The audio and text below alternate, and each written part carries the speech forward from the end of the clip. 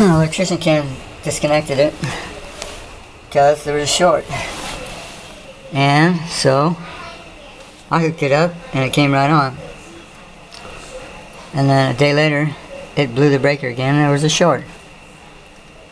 So what I did was run power directly to that, and the dishwasher worked fine.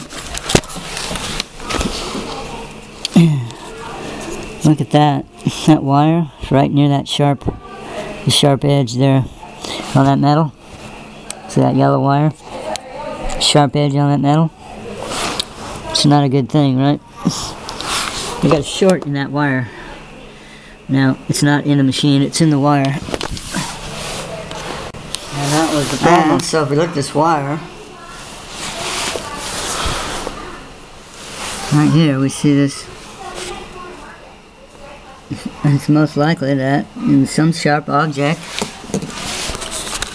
in here caught this, scraped it, and caused that short.